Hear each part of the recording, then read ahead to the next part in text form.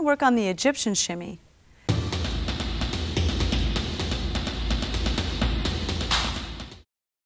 The legs are very straight. You want to stand about a fist between your feet.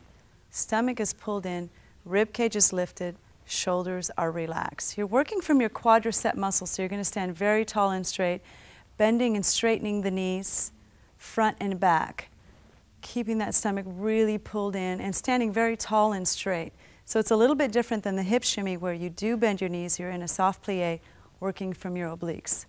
So finding the difference between this shimmy and the Egyptian shimmy in the front back. It's really important that you keep that stomach pulled in. It's important because it's going to protect your lower back and, more importantly, your knees. So pulling in and pushing front and back and front and back.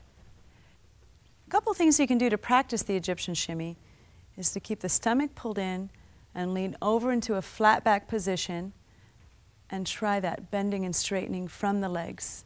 This will help with isolating the legs and not moving the hips.